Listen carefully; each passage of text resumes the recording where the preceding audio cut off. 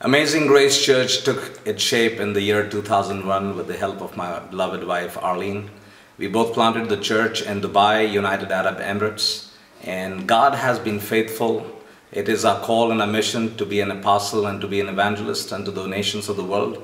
And the Lord has been faithful in establishing the church in this 1040 window, right in the heart of the Middle East, where we can worship God and praise the name of the Lord Jesus Christ. Today, by God's grace and His favor over our lives, 97% of our church members are first-time believers, and we want to say thank God for that.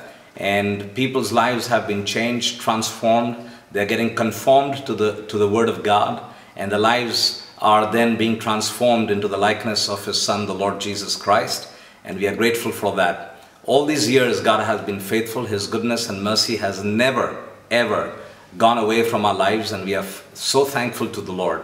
It is only by His grace, and every year had been a different year. Every year had been a very fruitful year, a different anointing of God, different revelations of God's kingdom, His Word that has improvised our lives, made us better as a community of believers who will serve Jesus with zeal and passion that is unmatched.